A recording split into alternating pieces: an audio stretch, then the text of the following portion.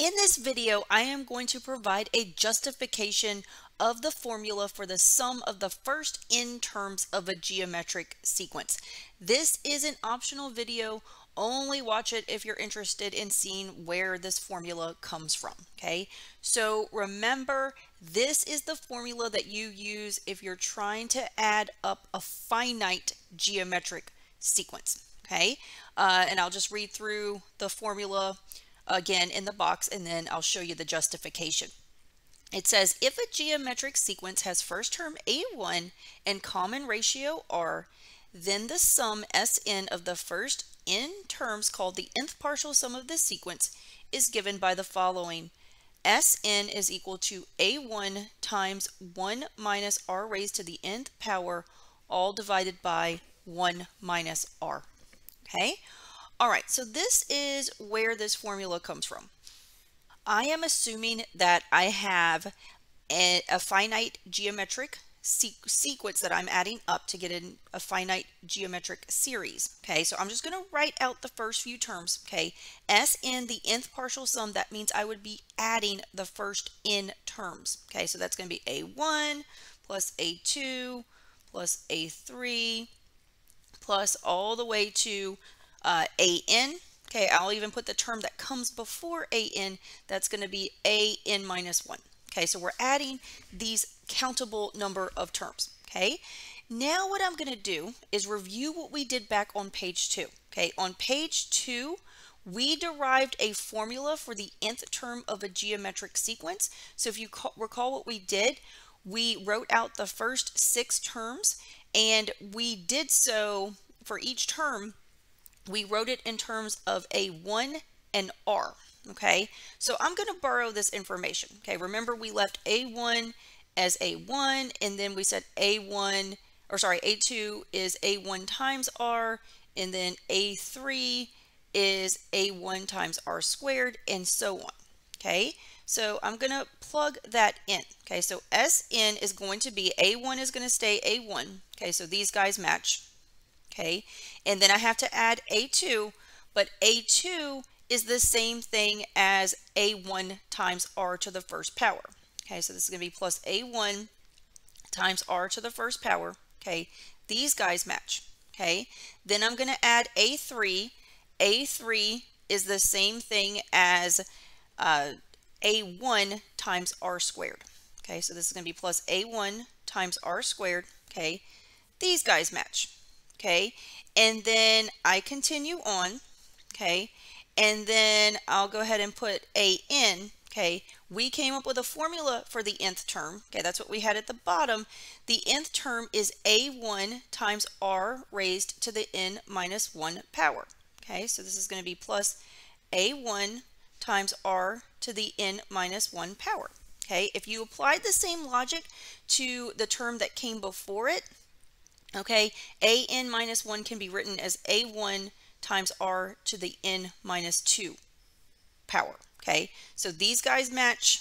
Okay, and then let me get another color here. I will go ahead and say, color code this, these guys match. Okay, so we've just taken each term and rewritten it, okay, in terms of a1 and r. Okay, so remember when math people do their derivations, okay, they always do some kind of trick to kind of make it happen. Okay, so what the trick is going to be here, okay, is now I'm going to take this line I just left off with, and I'm going to multiply everything by r. Okay, that's allowed. I'm basically multiplying both sides of the equation by r. Whatever you do to one side, we have to do to the other. Okay, so I am going to take this entire statement, okay, and multiply by r. Okay, so if I do it to the left side, that's going to give me r times Sn. Okay, and then I would have to multiply the entire right side by r. Okay, and then you'd have to distribute the r. So what that means is every single term would be multiplied by r. Okay, so we'd get a1 times r plus, that's the yellow thing I had to multiply by r, and then this blue thing I've got to multiply by r. That's going to give me a1 times r squared plus multiply the green thing by r. That's going to give me a1 times r cubed. Okay, everything is going to go up by 1. The power on r is going to go up by 1 on each of these. Okay, so if we get down here to the pink one, this is going to be a1 times r to the n minus 1. And then this last one, the purple guy, that's going to be a1 times r to the nth power. Okay. All right. So now that we have that, okay, we are going to do another trick. Okay. We are going to subtract these guys. Okay.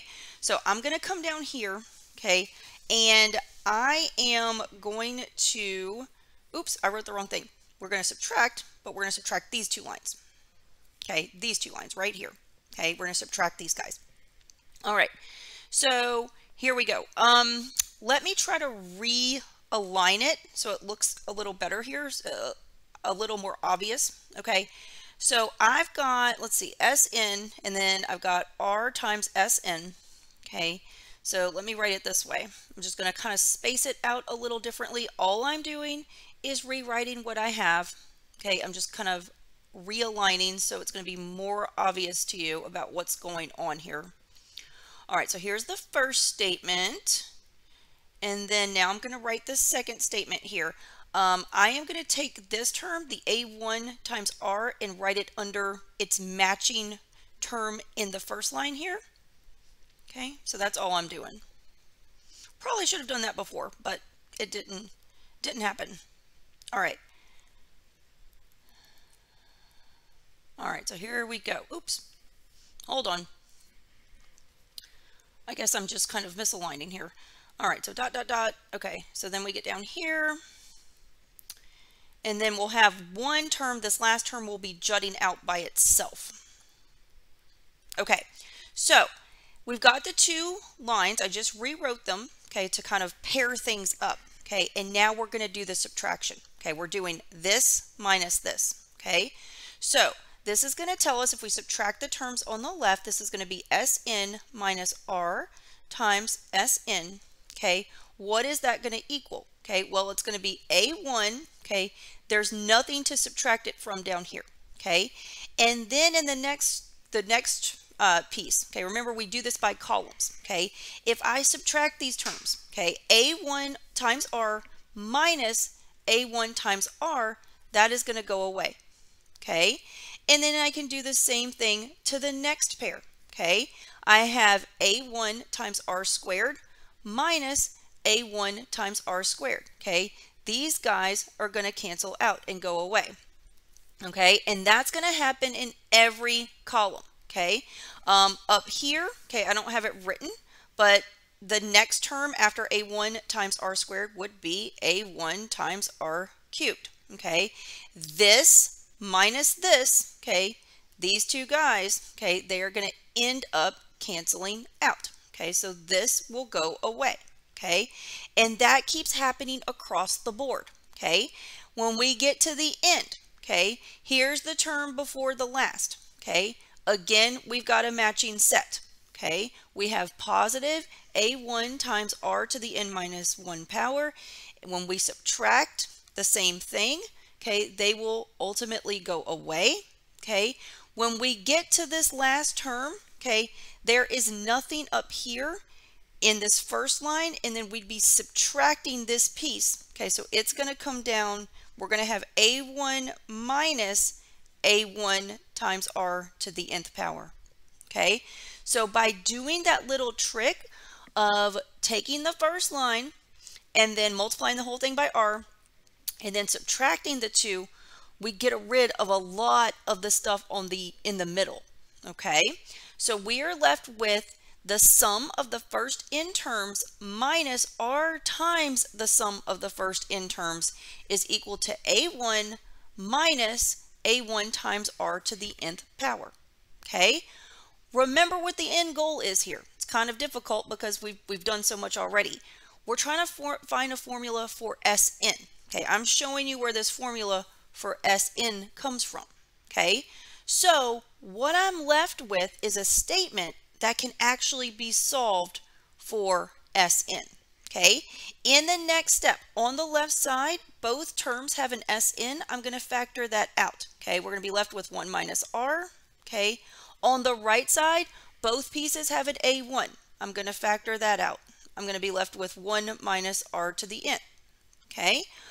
All right. Again, I am trying to solve for Sn. Okay.